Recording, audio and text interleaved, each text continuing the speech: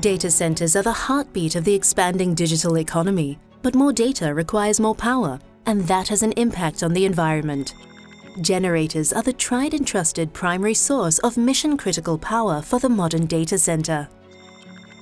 And over time, they have become cleaner through engine optimization, after-treatment, and new testing techniques.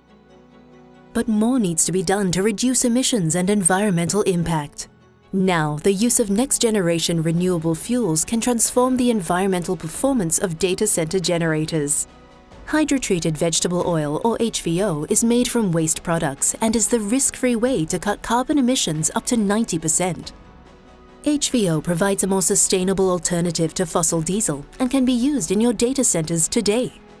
In the future, other exciting technologies will be available. Fuel cells will provide power using green hydrogen, and battery backup will someday provide power stored from 100% renewable energy sources. When it comes to decarbonizing the data center, Kohler is already hard at work. Through innovation and collaboration, we're providing data center generators today for the generations of tomorrow.